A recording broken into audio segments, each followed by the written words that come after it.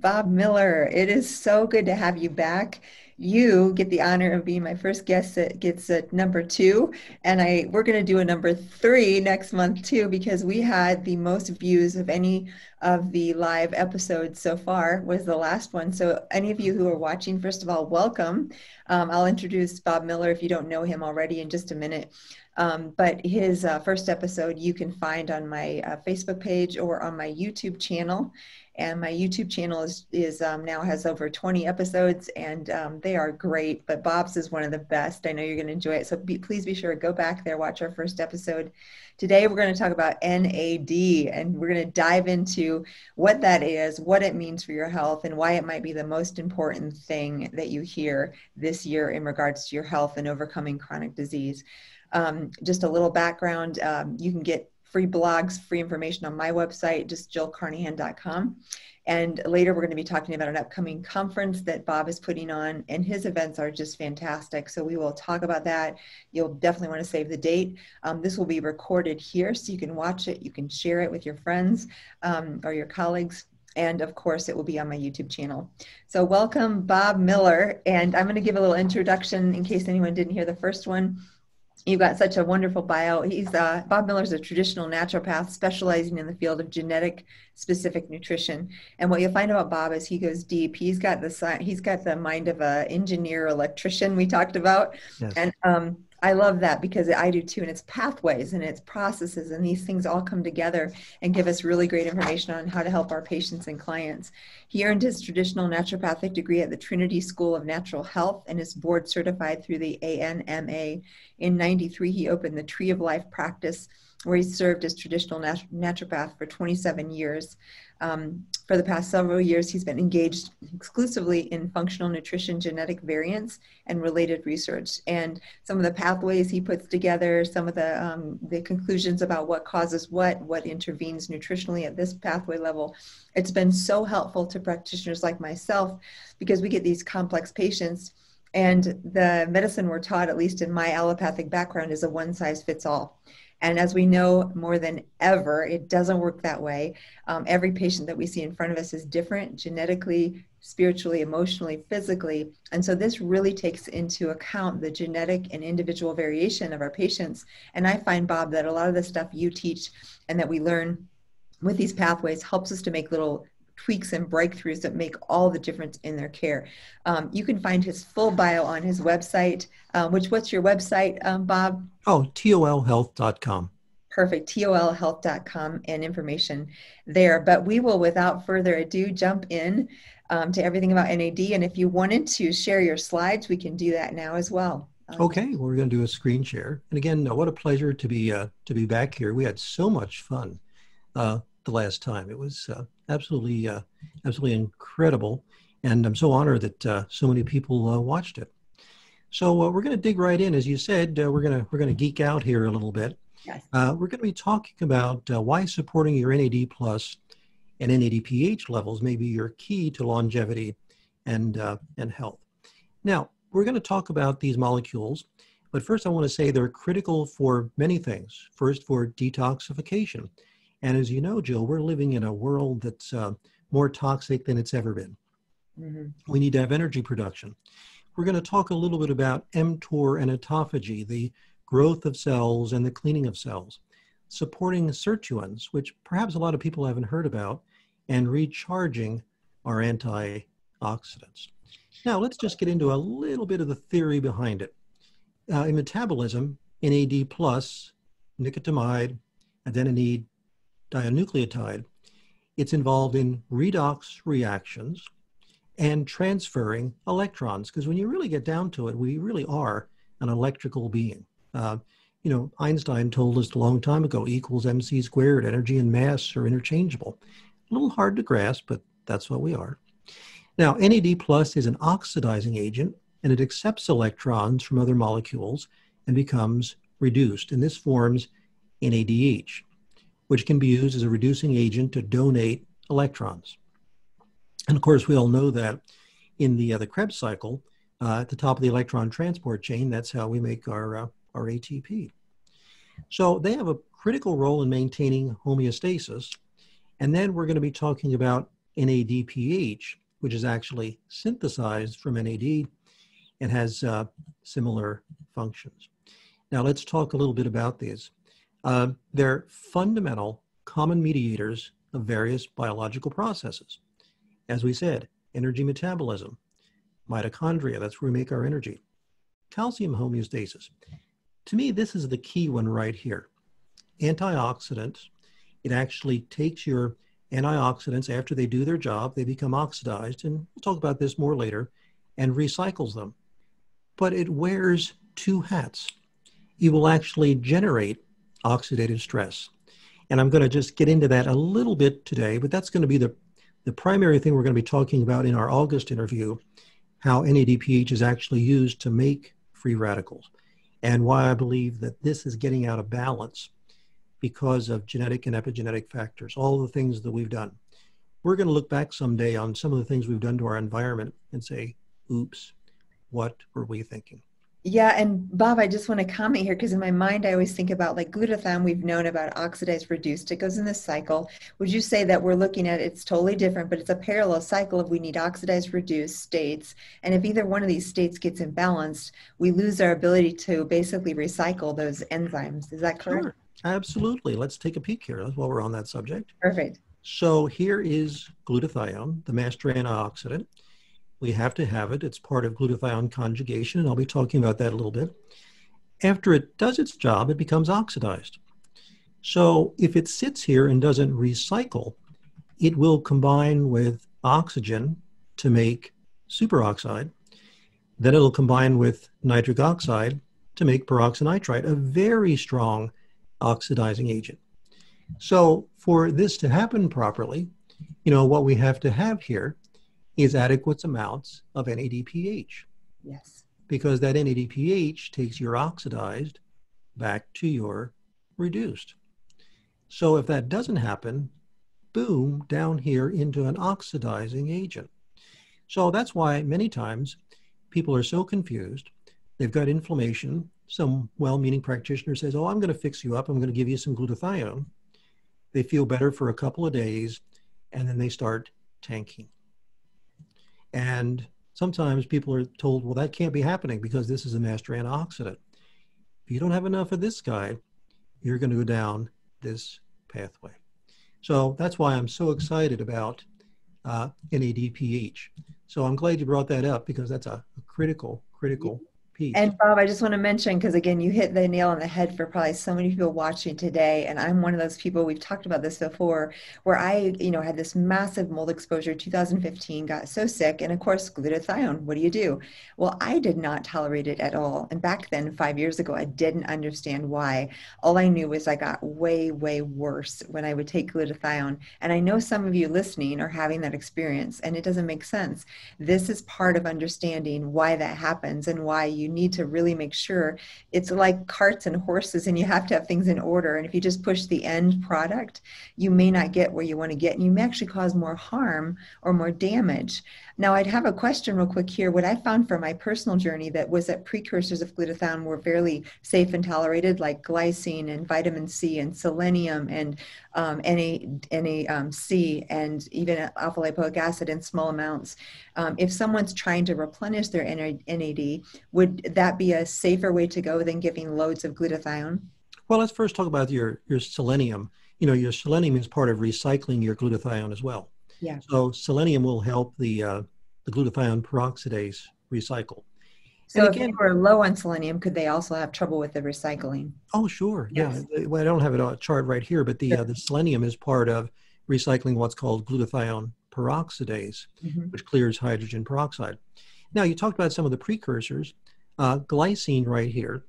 So glutathione is made from glutamate, cysteine, and glycine. Now, one of the interesting things is sometimes people have a genetic mutation that on this gene right here, GCLM and GCLC, if they do, that cysteine does not come down here. And in some instances, this can combine with iron to make hydroxyl radicals. So then cysteine doesn't work. And then also, glycine sometimes stimulates the NMDA receptors and can make the person more anxious. And then finally, here's the GSS enzyme.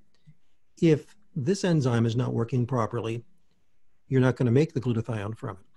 And then to make it just a little bit more complex, something called NRF2 and KEAP1 control all of these. So if you've got weakness in KEAP1 and NRF2, they're not turning these enzymes on. And let me just mention what a miracle we are. I give the analogy NRF2 and KEAP1 is kind of like a sprinkler system. In a rough sense, think of KEAP1 as the sprinkler, NRF2 kind of like what turns on the water. So when oxidative stress comes along, KEAP1 says, hey, we got a fire here, folks. Let's turn on these enzymes to make more glutathione. I mean, what a miracle we are, the way the body actually responds and reacts. Mutations here can impact that. And that's why I call it the 3D chess game played underwater. So many factors that intertwine. And there just aren't easy answers. There really aren't.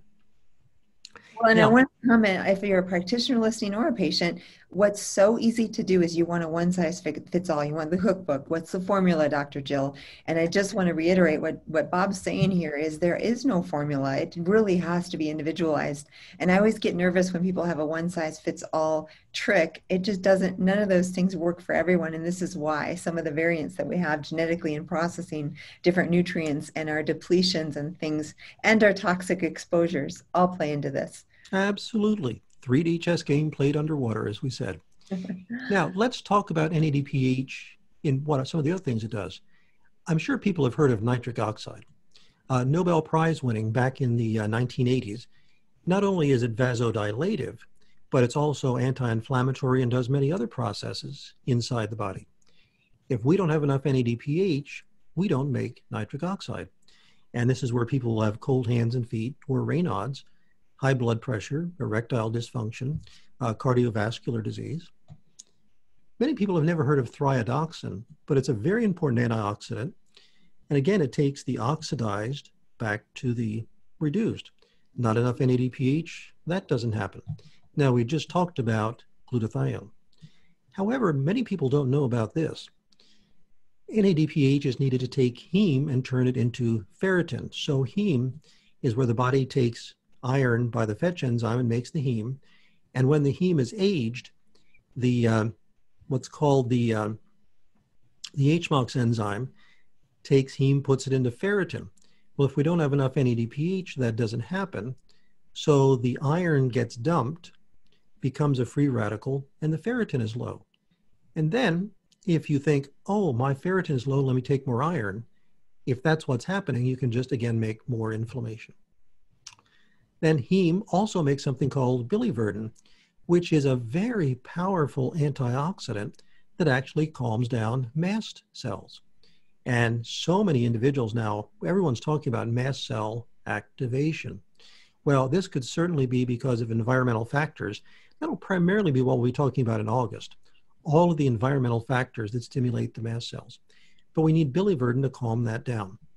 And then we also turn heme into carbon monoxide, which interestingly stimulates the NRF2.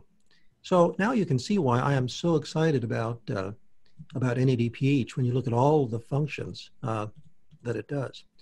Now, this is fascinating. 12, 15 years ago, we started learning about MTHFR and C677 and A1298. And everything you've heard about that is correct. It's what puts a methyl group on the folate. And we all know that we need folate for so many things, for making our SAMe, our methylation. It's needed by pregnant women. And I won't go into all the details of this. Somebody can read this slide later. But what's interesting, if we don't have enough NADPH, taking folate actually shifts the balance towards oxidation. So once again, somebody says, oh, I have MTHFR, I need to take methylfolate. They feel great for 2 or 3 weeks, and then they start feeling anxious, angry, and inflamed. Yes. And they don't know why. And to this day, I still see people that, oh, I saw somebody and says, I have MTHFR, I need to take methylfolate. My answer is maybe. Because if you don't have things lined up properly, folate will actually stimulate what's called mTOR, mammalian target of rapamycin, which of course is needed for the growth of new cells. So that's why pregnant women need it. But interestingly, a lot of people don't know this, but the COVID virus hijacks mTOR for replication. So if our mTOR is running too high, there's the potential here that we could give COVID an opportunity to replicate too fast. So that's why before I give people folate, it's like, let's make sure we've got enough in NADPH. And I'm sure you've probably seen lots of people that were told they need methylfolate, they took it, and they felt worse. Yeah, Bob, and I just want to comment because back when I was 25, a long time ago, I had breast cancer. Oh, that was 3 years ago, right? Yeah, just 3 years ago. I love you. Anyway, all that to say, I found out I had methylation issues. I had one copy of the C677. I was low in B12 and methylfolate. And of course, what do we do? And this was years ago. I didn't have all the understanding that we do today.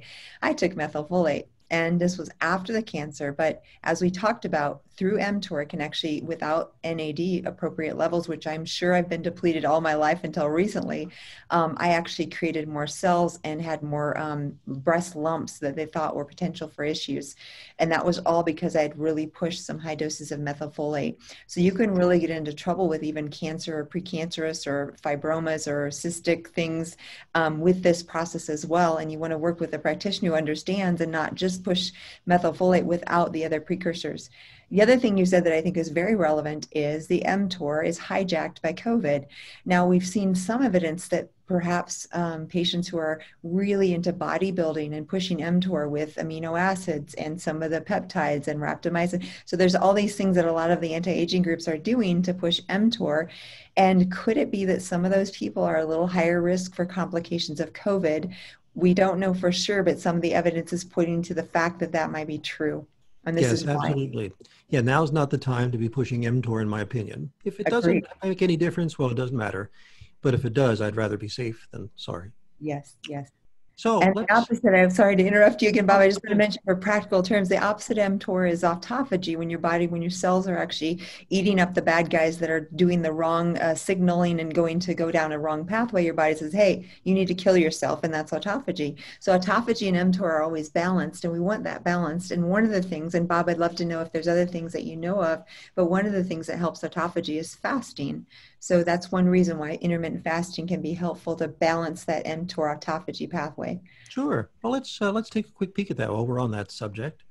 Let me just pull in the maps and charts here. So let's take a You peek are at so that. good at finding the details that we need. I love it. Right on the spot. But I think this Yeah. is important and practical for those listening. So I love that you brought that Yes. up. There we go, the beautiful mTOR chart. Yes. So let's look at the mTOR chart. So this is actually what I did when on one of my studies in 2018 on Lyme disease. So, and one of my things that I really believe is happening, as you said, mTOR is the growth of new cells. Okay. So we have mTOR growing new cells, and we have autophagy cleaning the cells. And interestingly, autophagy, we believe, takes out the virus as well. Now, what have we done in our environment? We have all these plastics that are creating xenoestrogens. What do? They stimulate mTOR. So as you said, some of these protein drinks and things. And I think we're going to look back someday and say, what were we thinking giving our animals growth hormones? Well, Yeah. they'll get fatter faster and we can make more money. Yes, but that gets passed on to more mTOR. Higher levels of glucose and insulin. Iron will stimulate it, methionine and SAMe. Glutamate, and of course, folate. And that's why, of course, women who are pregnant need folate, because if they don't have fast reproduction, they're not going to make the new baby. So they'll either not get pregnant, have a miscarriage or deformity. So during pregnancy, you want to push that mTOR. But if you're not pregnant and you're concerned about inflammation, pushing mTOR too much can be a problem. So you talked about intermittent fasting. Well, of course, when you stop the amino acids, the carbohydrates, the iron, the glutamate, the folate, I give the analogy, think of mTOR as the construction crew. And it's building. When you take away the materials, it says, well, I can't do any building. Okay, janitors, come out and do your job. And that's what they do. The janitors, so to speak, come out and start cleaning. And I found in my one study on Lyme disease, those that were chronically ill with Lyme had epigenetic and genetic factors that threw them into mTOR dominance. And I think you said intermittent fasting right there, ketogenic diet, but also resveratrol, turmeric will slow down mTOR, while lithium, vitamin D, and berberine support the AMPK enzyme that supports autophagy. And I believe we have just done so much in our environment, and even cytokines. You know, we're getting more cytokines now because of inflammation. They're all stimulating the mTOR to our detriment. Again, that's why I believe we're seeing such great results with intermittent fasting and the ketogenic diet. Thanks for going over that. I think that's so important for people to understand the balance. Absolutely, yes. I'm glad to go down that little bunny trail there. It was a good one. Now, this is how we make NADPH. So tryptophan, which most people know about, that's what we get in our turkey. Most people know that goes into serotonin, but it will also go down this direction by TDO, IDO1, and IDO2. Well, if we've got genetic mutations here, this pathway may not be as robust. And there's a scientist doing some research. I'd love to do an interview with him, but he believes when there's mutations here, this is where you get the excess serotonin, and you don't get it moving down through here. And this is the de novo pathway, more enzymes, more mutations there. And then quinolinic acid. Now, this induces NMDA receptor-mediated lipid peroxidation and anxiety. So when people have mutations in QPRT, these are the people that are getting hit in two ways. Their quinolinic acid is too high, and then they're not getting the NAD that they need. Now, a lot of people are learning about nicotinamide riboside and nicotinamide mononucleotide and even niacin. Okay, this is what comes down through NMNAT, and as we age, this is what weakens for us, and therefore we don't get as much NAD. Now, interestingly, NAD plus can go up to NADH, or it can come down to NADPH. One of the mutations that we find very clinically significant is NQO1, because this is the NADH to NAD plus. And when these are out of balance, this is when people are in a hyper state, tremors, migraines, because they're not getting down through here. Now, I'm going to talk about this more, but NAD plus also supports PARP, which is DNA repair. So as our DNA gets damaged, PARP jumps in and says, I need to do some repair. So bottom line is here, there's a lot that can go wrong here in making your NAD plus. And again, same thing. We are learning about all the benefits of NAD, and I'm going to talk about more of them. So we tend to think, gee, the more nicotinamide riboside or more nicotinamide mononucleotide I take, the better off I am. Sometimes. Same as methylfolate. So let's dig just a little bit deeper. And this is a complex chart that we really don't need to get into a lot of the details. But NAD plus stimulates what's called the sirtuins, which are involved in longevity. And part of it is because they make SOD and catalase. And I'll be showing a chart on that in a little bit. These are major antioxidants that neutralize free radicals. And if you've got way too many free radicals going on, you're going to age prematurely. And as we spoke about, here's the NADH and energy production. And then my favorite, NADPH. And I want to get into this again later. Recycle your antioxidants or free radical production. To me, that is what is so fascinating. This guy will either help you make antioxidants or make you make more free radicals. To me, that's fascinating. And the whole premise of our research being that I believe epigenetic factors is tilting that balance, that this NOx enzyme is being unnecessarily upregulated, pulling away from all those good things and making excess free radicals. Now, a lot of people tend to think, well, free radicals, they're bad. No, they're not. They kill the pathogens. They're signaling. Without them, we die of infection. But if they're in excess, that's when we have a problem. And Bob, I So just wanted to ask you a question real quick. So that SOD you mentioned with catalase, which is really critical for decreasing free radicals, I noticed there's an SOD mutation. I happen to have that. Is that related to a downregulation of the production of SOD and catalase? absolutely, well, just SOD. There's cat genes that make the catalase, and then there's SOD genes that make the SOD. And what we find is that when people have a lot of mutations on SOD, they're really struggling. And if you remember, when we talked about peroxynitrite a month ago, we many times showed that superoxide combines with nitric oxide to make peroxynitrite. Yes. And if we don't have enough superoxide dismutase, that feeds upon itself. And peroxynitrite is a very oxidizing agent. Would that make sense? Again, I'm just always wondering, and based on some of my personal and clinical experience, I definitely have a lot of SOD mutations. And I've noticed that like hyperbaric chambers and ozone, anything that creates some oxidative stress, I don't tend to tolerate well. Do you think that's correlated with the SOD types of mutations? Oh, absolutely, yes, because I'll be showing a map a little bit later on here that shows how we need the SOD to turn some of those things into hydrogen peroxide.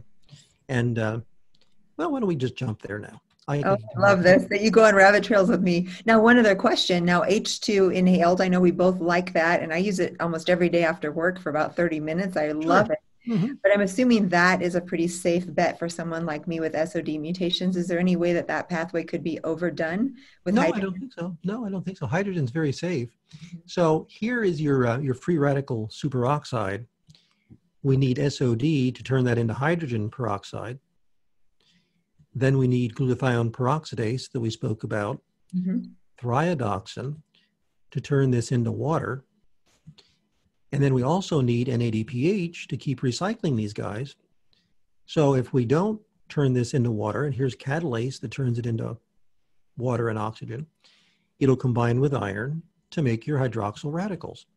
And that's where the hydrogen water, or the breathing the hydrogen, will neutralize these hydroxyl radicals. Because look what this guy will do. Combine with nitric oxide to make, oh no, peroxynitrite. Okay.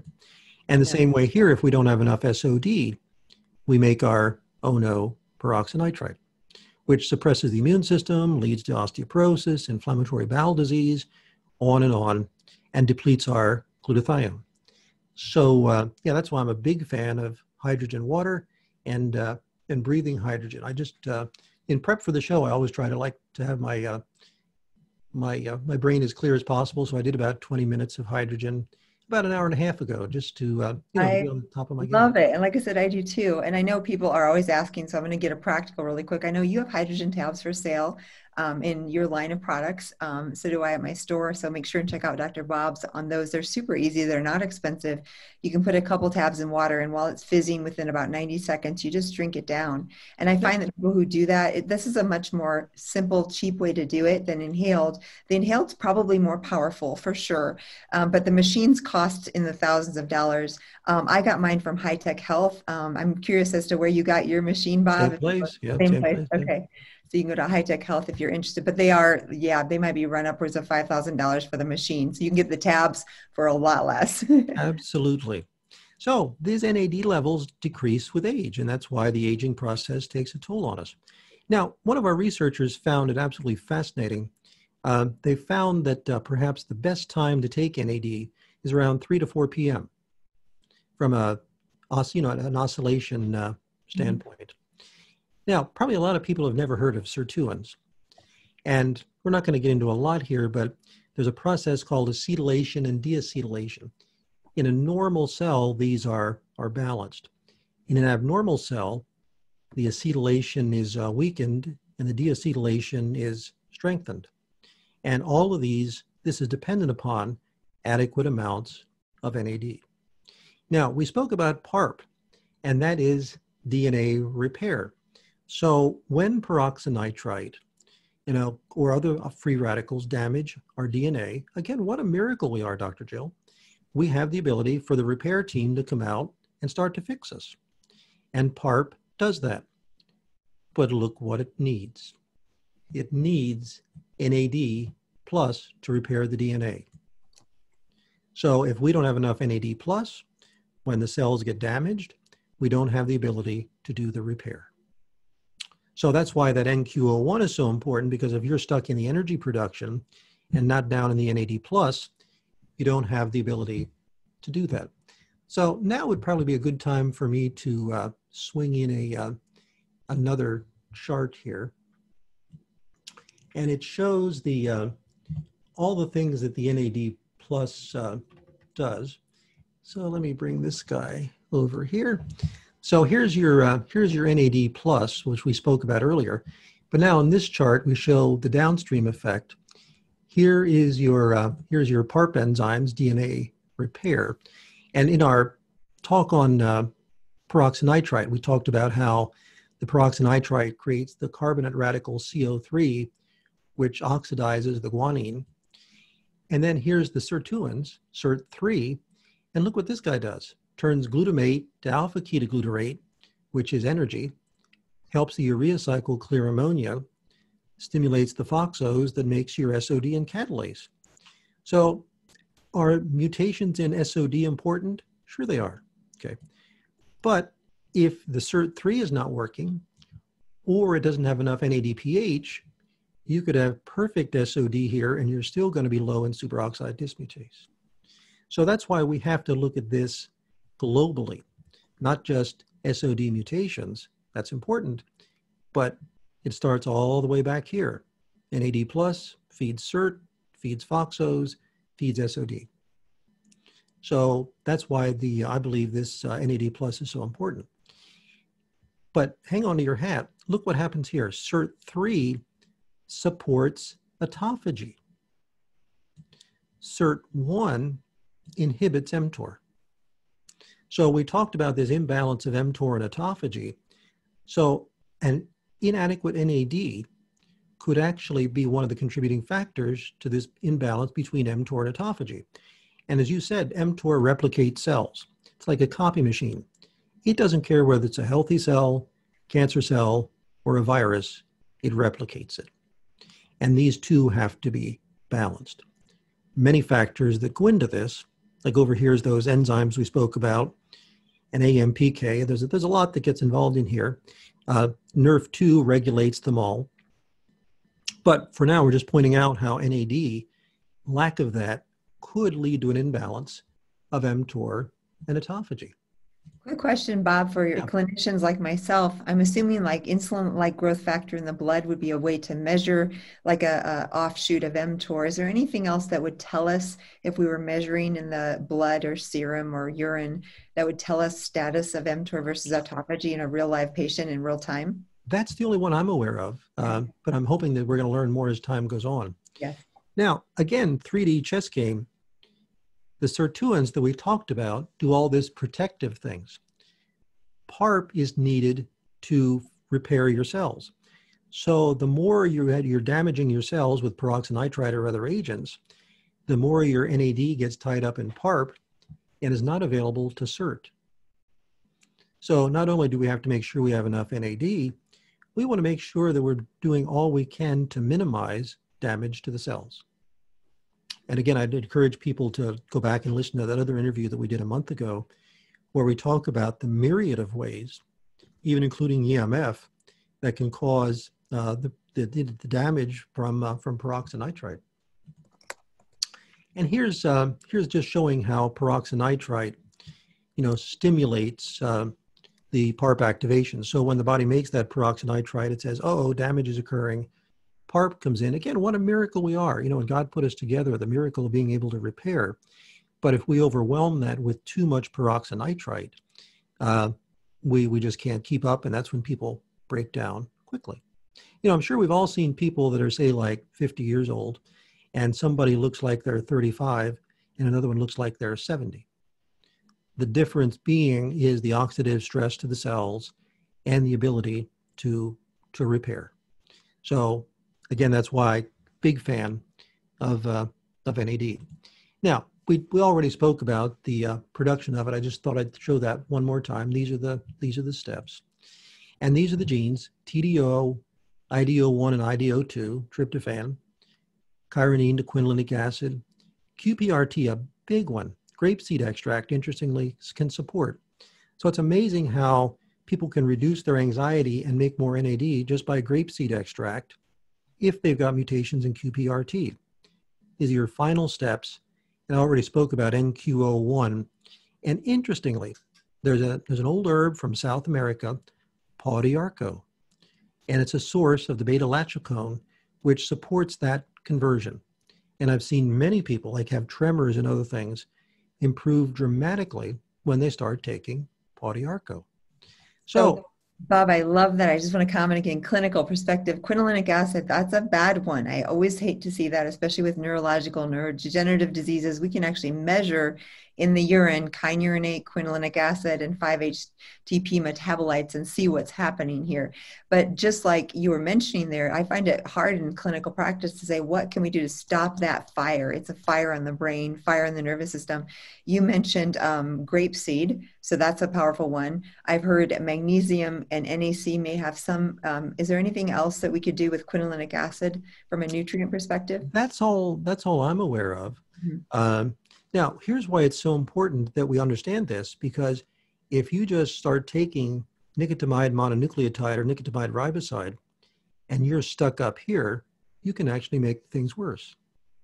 Just a quick clinical study. I had a gentleman with tremor. Nothing medically worked. I mean, they were ready to put probes in his brain, which he wasn't too excited about. We put him on pau d'arco, about an 80% improvement. Then I said, okay, let's put a little bit of nicotinamide mononucleotide in. And as soon as we did, the tremors came back. Mm. So we actually had to back off here and just keep going with the pau d'arco. So that's why it's so important to know if you've got NQO1 mutations, because you can think you're doing well by throwing this in because we all know the benefits of it. But if we're stuck here, we can make things worse. Hate when that happens, right? Yes. And again, I love putting these clinical things in because again, I'm a wealth of guinea pig experience. When I first got NAD, I was like, wow, this stuff is amazing. And I felt so good. And just like you're talking about, you need folic acid, NAD, you need all of these different pathways.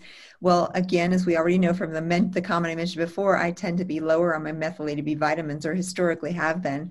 And after about a month or so, I started feeling more tired and more depressed and more a lack of stamina, like lack of energy.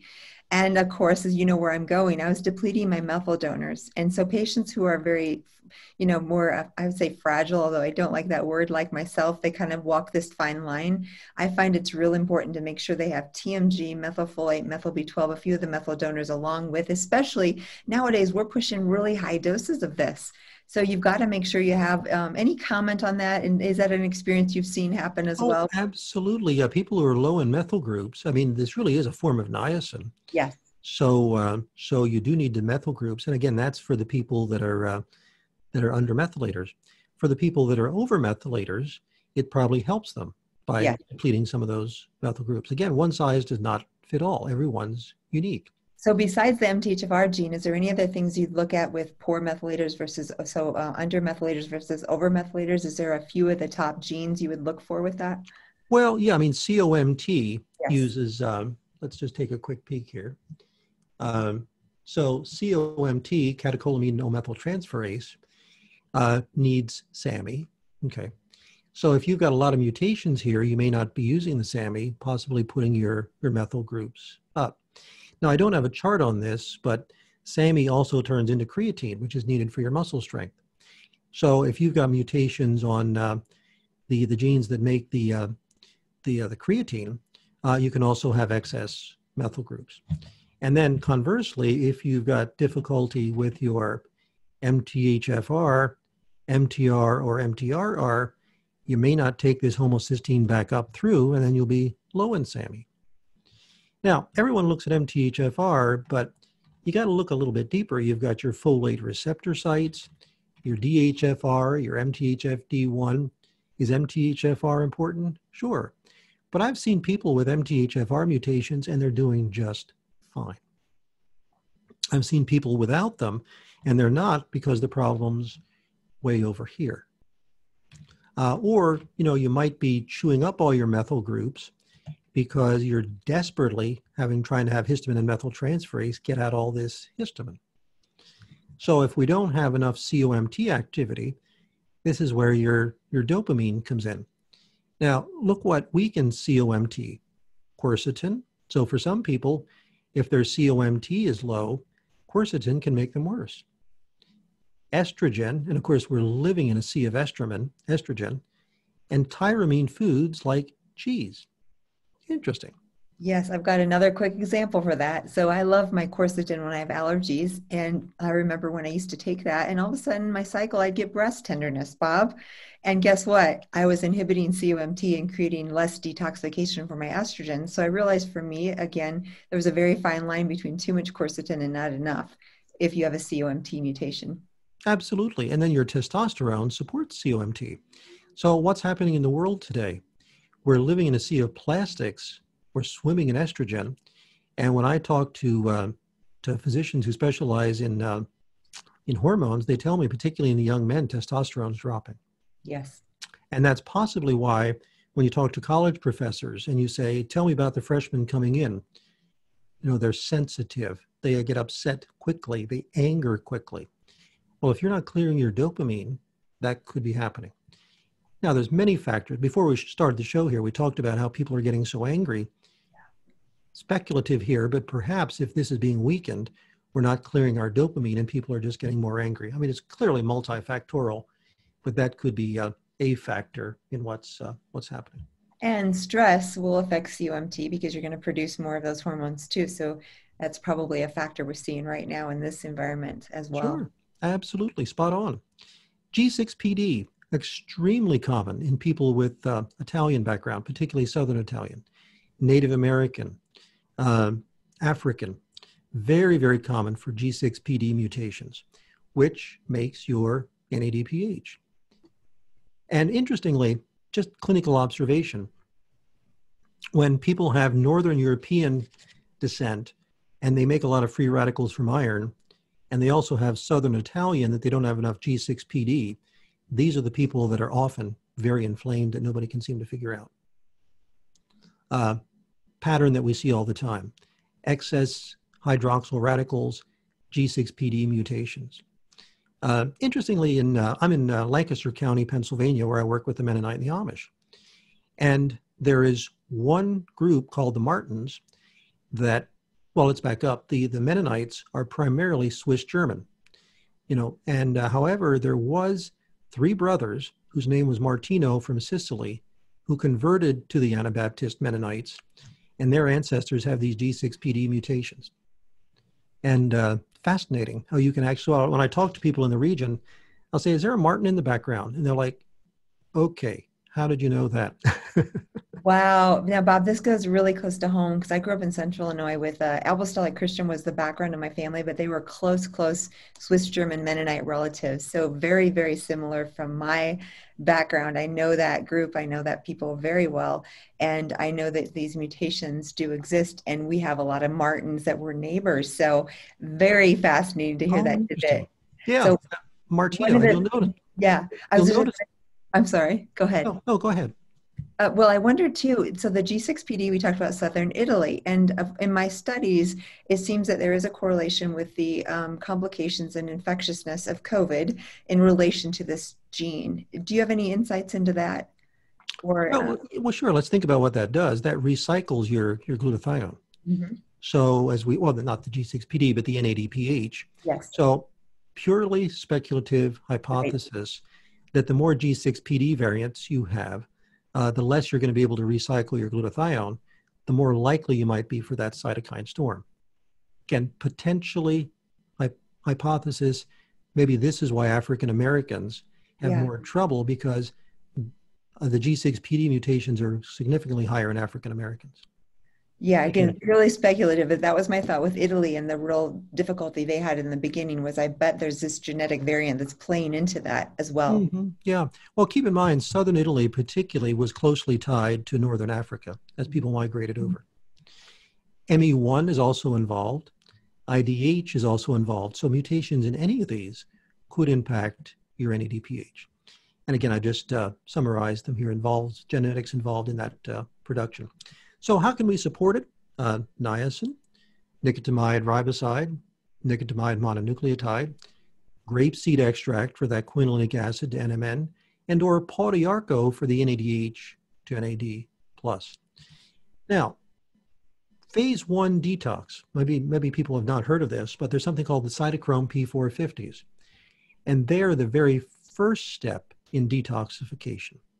And what they do is they take toxins and they make them into something fat soluble, and then phase 2 comes along and puts them into water soluble. Look who we have here. NADPH is needed for that cytochrome P450 to work properly. So everywhere you turn around, you see NADPH. So if you don't have enough of that, even your phase 1 detox may be not as robust.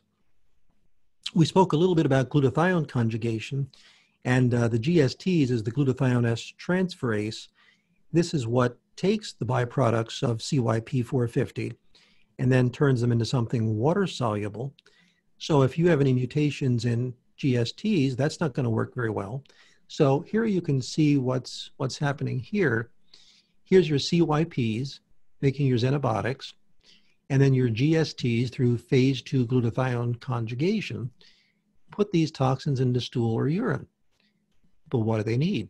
They need glutathione, and they need proper function of GLRX, and you need the master control, NRF2 and KEEP1, telling everybody to do their job properly. Now, once again, after it does that, it's oxidized. We'll go on and make peroxynitrite if we don't, and here's our NADPH once again to the rescue to bring this guy back. So if we don't have enough NADPH, even this phase 2 glutathione conjugation won't be working. And this is one of the pathways that we take out many toxins, but particularly mold. And I know that's something of tremendous interest to you, Dr. Jill. Yes, fascinating. So important. Oh, and this is just some of the genes related to the glutathione production. Now, I jumped ahead, but I'll just take a peek at this again. Many people, particularly English, Irish, Norwegian, have genetic mutations where they overabsorb iron. Interestingly, this was by natural selection during times of famine. The people who overabsorbed the iron were healthy enough to have babies. So in times of famine, overabsorption of iron was helpful. Today, we don't have famine. We put a lot of iron in foods. So if you have that genetic predisposition to overabsorb the iron, and then you don't clear the hydrogen peroxide, hydroxyl radicals. Now, this is what we're going to talk about in a month, but I just wanted to give a preview of what's coming up. There's a fascinating enzyme called NADPH oxidase, or NOx. Interestingly, it's got one job, and it's to make the oxidizing agents superoxide and hydrogen peroxide. Now, why would we want to do that? When we're hit with a bacteria or a parasite or some other pathogen, again, God put in us the ability to put on a fight, to kill. So that's why all free radicals are not all bad. If we didn't have NOx, we would, die of inflammation. It's helpful, okay? However, the overexpression or overactivation is a major role in oxidative stress and aging prematurely. So we have to, again, have everything in balance. Too much of anything can be harmful to us. So if we have it increased, cardiovascular disease, neurodegeneration, organ failure, cancer, and even autism. And here is a study that said targeting these reactive oxygen species sources with natural compounds may be an important tool. Now, here you can see, this is what we're going to get into in a lot of detail in our next talk. I'm going to mention now, I'll put this on as well, Bob, but so if you're listening, stay tuned. August 28th, it's about 4 weeks away, same time, 3 p.m. Mountain, 4 p.m. Central. We'll be back, and this is what we'll be talking about on August 28th. Yes, and the reason I wanted to point it out now, because I don't want someone to listen to this lecture and say, boy, I see all the importance of this. I'm just going to start taking some NAD+. Because what can happen, as we said, NADPH does all those good things that we talked about. However, when we're hit with a pathogen, the NOx enzyme says, hey, we got an invader here. Iron, give me some oxygen. NADPH, give me an electron. Let's make some superoxide, hydrogen peroxide, stimulate the mast cells, stimulate some cytokines, some interleukins and histamine, and we're going to kick up a fuss here and we're going to kill this pathogen. Is that needed? Absolutely. Without it, we die of infection. So what we're going to talk about in August is all of the epigenetic factors. We'll look at the studies on them that can artificially upregulate this. Kind of like the military that starts shooting the citizens rather than the enemy. And look who's here, nitric oxide and oxytocin. Actually, calm it down. Now, this is our latest research, and we've just started to talk about this. So your people are some of the first to hear this. There's a substance called renin that is produced in the body to stimulate something called angiotensin 1. And then the ACE enzyme makes angiotensin 2. And that's why sometimes, I'm sure as a physician, you give people ACE inhibitors for their blood pressure. Then it makes something called aldosterone. And aldosterone causes you to hold on to sodium, excrete potassium, and hold on to water. But it stimulates NADPH oxidase, which then stimulates superoxide, stimulates hydrogen peroxide, stimulates mast cells, stimulates histamine. And again, when we've got a pathogen to go after, that's a good thing. But if this is running rampant, this is where we create a problem. By the way, I put down here COVID comes in using ACE2. And ACE2 takes angiotensin 1 and angiotensin 2 and turns it into angiotensin 1-7, which is anti-inflammatory. Now, hold on to your hat. High glucose, peroxynitrite, histamine, dopamine, and mast cells all stimulate renin. And if you have genetic mutations in renin, it overreacts. If you've got genetic weakness in ACE2, it runs faster down this pathway. And I believe this research that we've done here is very clinically significant because, well, let me first say that I call this the NADPH deal. I've given it this name that when the NOX enzyme is overstimulated, the NADPH in a sense is stolen away from all of its other good functions. So what do you think happens if NOX is upregulated and somebody also has genetic weakness that they don't make enough NADPH? They're inflamed and they can't detox. Now, this is, I'll be presenting this at some other medical conferences, but I think this is very clinically significant. I found literature on this, and we just, didn't come up with this on our own. There's peer-reviewed literature that shows that peroxynitrite stimulates renin.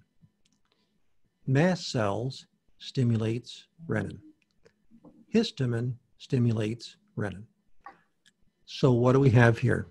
A vicious cycle of inflammation. And I've just come up with the name, the Holmes cycle. This is somebody that was a relative of mine that was influential. So I thought I'm going to call this the Holmes cycle of these three guys coming down, stimulating renin. So what does this do? This just feeds upon itself. So the more peroxynitrite we make, the more aldosterone. The more mast cells, the more aldosterone. The more histamine, the more aldosterone. This thing just feeds upon itself. And of course, I know you're a big fan of making sure we have enough mycotoxins. Well, the mycotoxins stimulate the mast cells. Lyme stimulates the mast cells. So all of these things can kick this off. And that's why I believe some people, they're told that their Lyme disease might be gone, but they still feel horrible. Purely hypothesis. But I have to wonder if this thing's just not feeding upon itself. So that makes so much sense. And I love this. And I'm so excited that we get to hear your brilliance here today as some of the first listeners on the topic, because I know this is going to be big. Now, one thought is we can measure aldosterone in the blood, and I've done that. And you and I have talked about different patients and said, you know what, we should probably measure. Is renin, do you know if we can measure renin? Yes. Mm-hmm. Yeah. Okay. Mm-hmm. And I don't know what they are, but apparently there's proper ratios that should be in place. So again, mutations on renin will cause it to be overactive. Mutations in ACE2 will cause this to be underactive. And then we're stimulating NOx and off we go. And of And course, I see the angiotensin. IL-6 in there too, which is a big player with COVID, which is a big player with many of my inflammatory patients, and also is a genetic issue too for people. Oh yeah, you can have genetic mutations on IL-6 that are upregulation. And I was just going to point out, maybe it's a little hard to see here, but angiotensin 2 stimulates IL-6, IL-6 stimulates NOx, and then NOx stimulates IL-6. Feedback loops all over the place. And I don't have it on here, but vitamin D helps calm down IL-6. And then HMOX, heme oxygenase, also calms down angiotensin 2. So mutations on here can be a problem. And heme oxygenase also calms down mast cells as well as luteolin. So I think we may have come across something very significant here as to how these patterns occur. Now, purely hypothesis speculative, but when a child gets strep throat and perhaps starts this up, could that be a factor in why they go into PANS pandas? I have no idea, but I'm just throwing that out as a hypothesis. Does something like that kick this off? And are many of the people that are inflamed that can't seem to get out of it, possibly going into that cell danger response, have this going on? So again, in August, we're going to dig into histamine, oxalates, iron, glutamate, and how all of them stimulate NOx.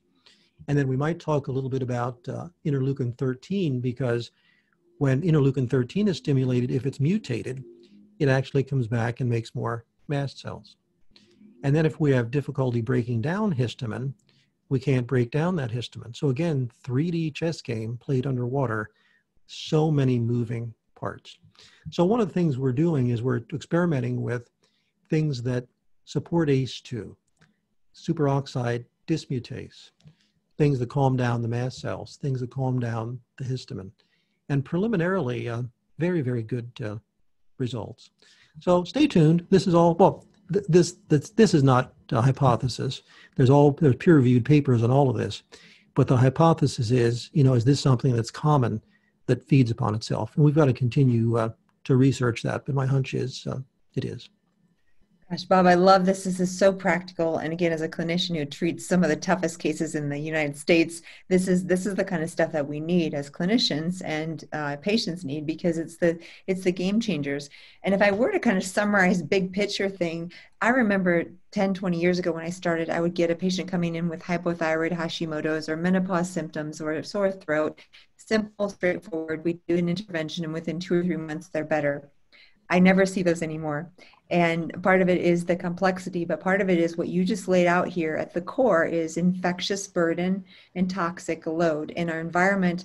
How I see it as the toxic load, whether it's EMFs or chemicals or estrogen disruptors, endocrine disruptors, all of these things are getting more and more in our environment. The stress is more and more, and our food supply is more and more adulterated. And then we have these old underlying infections.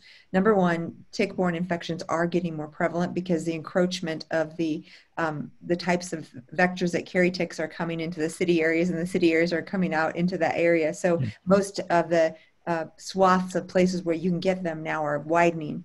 But all that to say, this toxic load is weakening our system, allowing old infections or new infections to become a bigger issue. And no greater example is it than right now with a pandemic. Part of the reason why it's such a big deal is our systems are more weak than they used to be 100 years ago. So all that just to put it into place, that toxic load, infectious burden. But I don't want to leave you hopeless. Great researchers like Bob are finding us answers clinically, and there are ways to decrease inflammation and change these pathways. So thank you so much for bringing this. And yes, I wanted to mention the conference. Tell us about the conference coming up. Yeah, September 18 to 20. So we were going to hold it live, but of course now we can't because of COVID. So we're so thankful you're going to be one of the speakers. But Stephanie Seneff, who's brilliant, she's going to be talking about a fascinating subject, and that is deuterium and how to get deuterium depletion and how that's related to some of these inflammatory pathways. She's doing new research that she's going to present for the first time.